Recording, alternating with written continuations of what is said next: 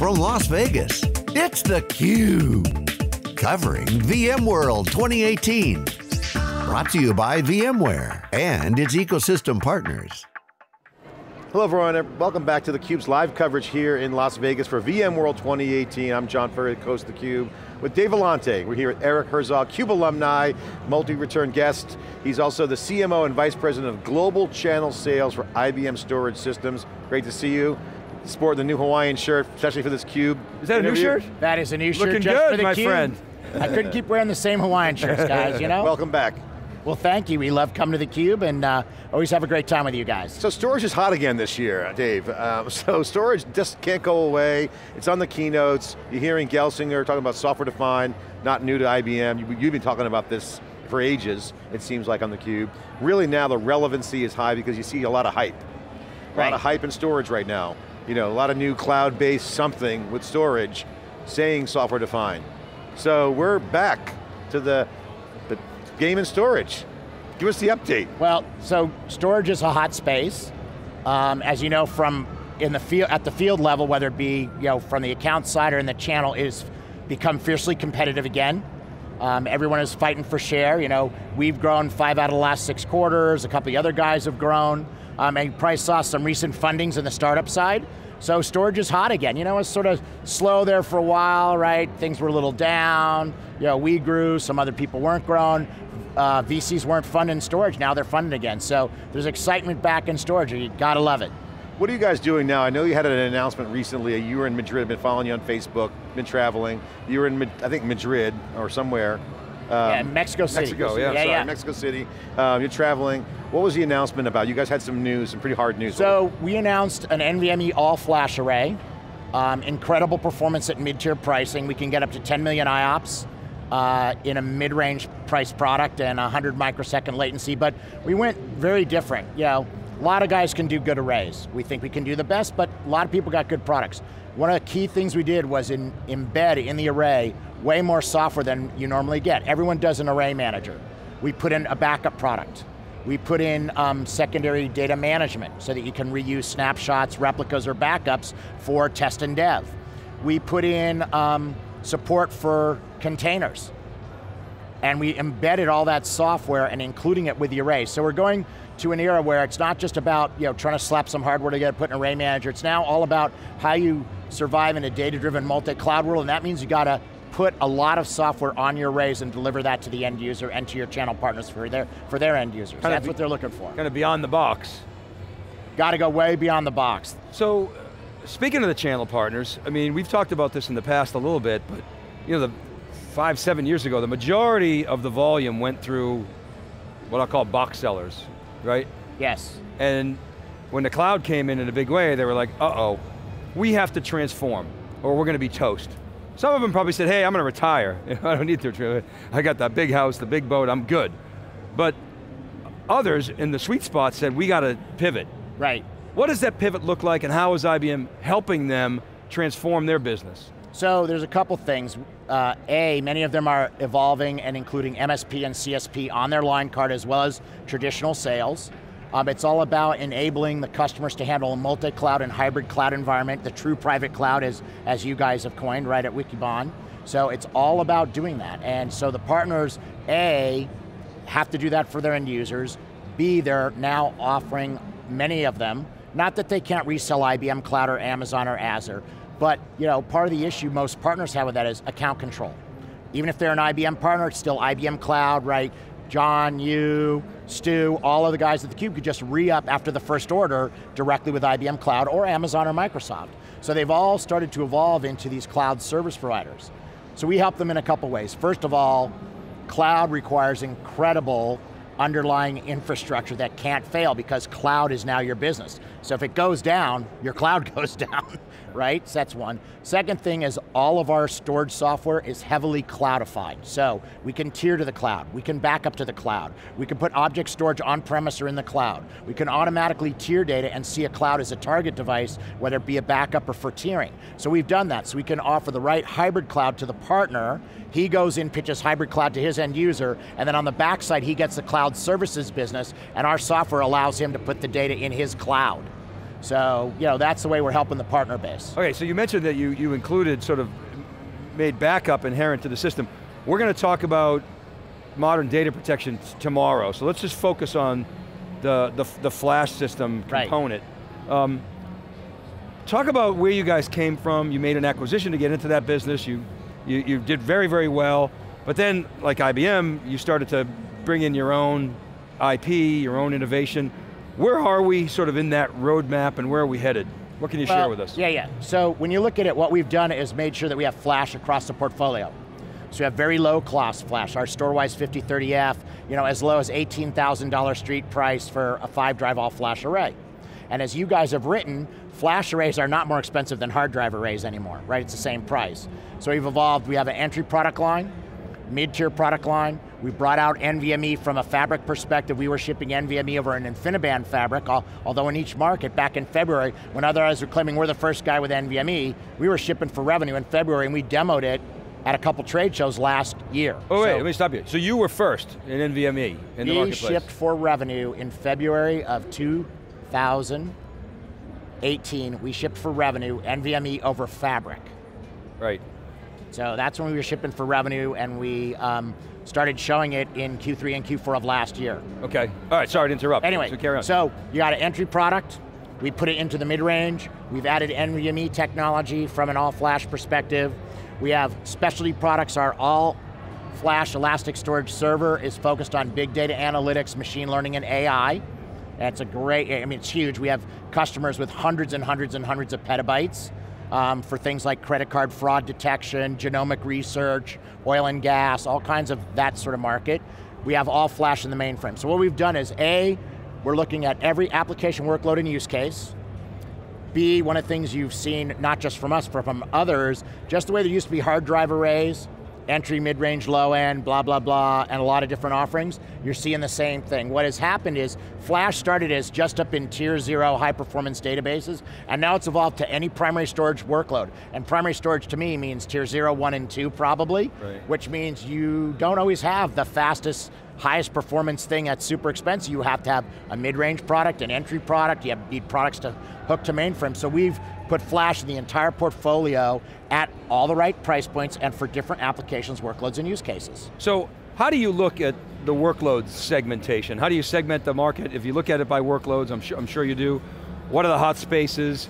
What's growing, what's big and sort of steady, and what's maybe smaller but growing like gangbusters? Well, what we're seeing is every primary storage workload, so the database workloads, the machine learning AI workloads, the traditional business workloads, VDI is now all flash. I mean, everything's gone all flash. The only thing that isn't going all flash is backup and archive, secondary data set workloads, and that is staying either with cloud providers, okay, like our IBM Cloud Object Storage, or it's going to what I call cheap and deep, 7,200 RPM hard drive, giant boxes. We sell those, right, with our object storage, or to tape. And we still do tape, cheap and deep tape, and big enterprise, and you'd be surprised how many very large cloud service providers, when you go to their archive, you're going to IBM tape. I got to ask you a question. I asked Ed Walsh the same question. As customers see the hype in storage now, a lot of new startups coming out, well-funded, how do you talk to customers about the question that they're asking themselves is, how do I determine who's really got software-defined storage? Is there a test? Is there an observation? Is there a benchmark? Is there a way to identify who's actually done the work, who can deliver it? Obviously you guys are shipping product, but they're trying to squint through the noise. Yeah. You know the product's pretty deep. What is that filter? So I think there's a couple filters. First of all, your question, anyone, including us, is, all right, there's 3 major data types, file, block, and object. Do you have software-defined storage for each one of those segments, yes or no? If the answer is no, then they're probably very niche-y. Maybe they got a good product just for NAS or just for object, but if they don't have it all, that's a very niche-y sort of strategy. Okay, it's item 1. Item number 2, and it's relevant to us, so is the software-defined storage the same software as you have on your arrays, yes or no? The answer is yes, which we do. A, it's easier to use. B, big giant enterprises may have some software-defined storage in this division and traditional arrays in this division, but it's the same exact software. And then obviously, when you can use your arrays software as software-defined storage with any vendor's stuff, not just with our own, It's battle hardened. All the use cases, all the corner cases, all the stuff that could go wrong has already gone wrong. Spectrum Virtualized, for example, is probably close to 1 million pieces of software and storage subsystems out there. So if there's a bug, we probably found it. If there's a weirdness with the new version of Oracle 27 when it comes out, guess what? There's so many boxes out there and so many pieces of software out there, the odds of us finding that are pretty high. So I think first thing is, do you have file, block, and object? Second thing is it embedded with the arrays or not? We sell it standalone, and here's the other thing. Some people call it software-defined storage, but you really have to buy their array. With us, we sell the same software on the arrays and completely standalone software. Give me a PO and we will sell you Spectrum Virtualized with no hardware from us. And that works on what kind of storage device? Anything? Anybody's. And how popular is that? Is that more to give customers comfort, or do they actually really want that? I mean, maybe some of the service provider customers want that, but does the typical enterprise want that, or do they want an appliance? So I will tell you that the enterprise market is split. So I go see big giant enterprises for IBM all the time, and half of them, when you say software-defined storage, look at you like your head is spinning backwards, like in that science fiction movie, right, where a head spins around. That's half of them. The other half go, I can't wait to do it. And the reason is, as you know, with the big downturn in 7 and 8, IT budgets got cut right and left. So now if you look at the IT spend and IT headcount today, it's back up to where it was, if not slightly higher. But when you open up the envelope and peer inside and say, wow, how many storage guys are in that envelope? Oh well, way less. The envelope's full, but there aren't a lot of storage guys. The mix is and there aren't a lot of server guys or networking guys. Yeah. So for big entities that have enough staff, software-defined storage works. For big entities or even small entities that have a really good channel partner to help them deploy, that's a good thing. But for a lot of other people, including some of the biggest firms in the world, it's like, well, we only have like 5 storage guys left. I know when you used to talk to us years ago at your other company when we used to have 50 storage guys, we only got 5 now. So software-defined storage, that's hard to do. And we've made it easy. We have all these recipes and red books. You can't just go there overnight. You got to do the work. And we have all kinds of certifications, so this storage is certified, these servers, this JBOD, this JBOF. So we make it easy, but at the same time, if you only have 5 storage guys in a big company, you used to have 50, how the hell are you going to rack and stack, put it together? Either A, need to use a channel partner, which some will do, some don't. So then they say, just sell me the array, and then of course for us, the mantra is, well, guess what, it's the same software, you could buy software defined if you ever want to do that later. So that's my question to you, and on the channel side, you mentioned channel partner, that could be a good thing. How has partnering in the channel changed with the cloud? You have ecosystems now, you got a lot of different touch points. I think Alan Cohen called it playing tennis to playing soccer. You got to work with a lot of different people in this world. Seems like it's a soccer-like configuration, you got a lot of things passing around. How has the channel game changed with cloud? Because cloud, technically Amazon's showing you swipe your credit card, you get stuff. So the role of the channels is evolving. Your thoughts and vision? So I think a couple things. So first of all, one is we already talked about, a number of the better partners have realized I got to be a cloud provider. Second thing that they realize is when they sell a storage system, even if they're not a cloud provider, they sure as heck better make sure that the storage can automatically, transparently, and easily move data to the cloud. Whether they sell the cloud solution, whether they use IBM Cloud or Amazon or Azure, all of us have partner programs, right? Every major cloud provider has one. So do they use that? But if the storage supplier can't easily put the data out, can't easily back it up, can't easily archive it to the cloud, then for a partner, that's a pretty tough sell. So you've got to make it easy for them. So A, some of them have evolved to become cloud providers as a side business. Others, you have to make sure that they're going to end up selling the cloud, or the end user's going to buy the cloud anyway, so you better make sure your solution, that means the one from IBM, supports all clouds, and we don't just support IBM Cloud, we support everybody. Follow-up question on that. And the old channel model, remember when I was back in the day, Dave and I always talk about my channel days at HP, but it was back in the day in the 90s. Profit was everything, margin, making sure the dealers and the channel partners make money selling your gear. Okay, check. But that's now moved with the cloud where value add is important. Intellectual property, it seems to be the new table stake. Guy, you got to check the box on profit or fund some IP that you're delivering to the partner. How do you guys have that conversation? What is that IP? What do you guys bring to the table? Yeah, a couple things that we do in addition to making sure that all of our systems are what I call cloudified, easily work with anybody's cloud, so that allows them to sell hybrid cloud, whether it's their own cloud on the backside or IBM Cloud or Amazon or Azure. So we've done that. Second thing we've done is create a number of multi-cloud solutions. So these use our software. We've created these really nice recipe books. They're easy to follow. The partners can use them to say, Wikibon, SiliconANGLE, theCUBE.